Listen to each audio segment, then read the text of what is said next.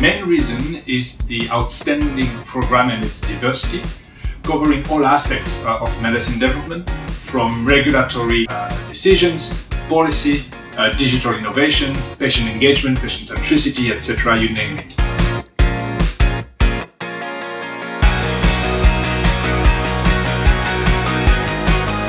It's a place to be inspired, it's a place to challenge status quo and dream a little bit, and then talk about how we can actually fulfill that dream, how we can work together. We have to realize that we are an ecosystem between all these players, and by the way, also healthcare professionals.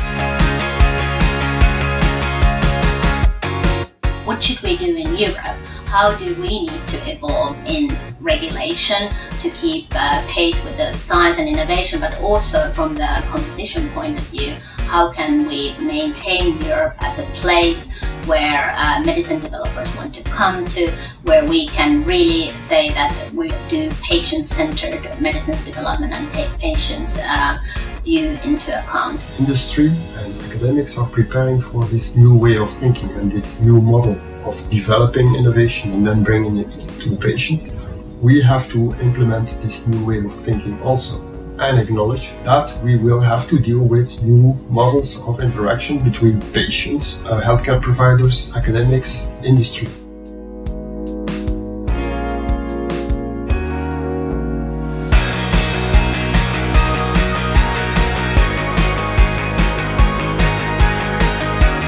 How we can handle very complex types of clinical trials, in particular in the oncology and hematology field. What's the role of the regulation? Is the regulation fit for the future?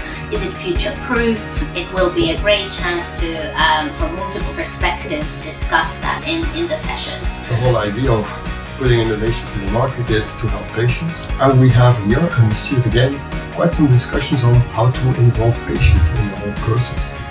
But that also means how to engage patients, and that also means put out responsibilities and even accountability on the shoulder of patients. It's a fantastic opportunity that this meeting offers in terms of networking. DI 2020 will be the flagship of the European DAA.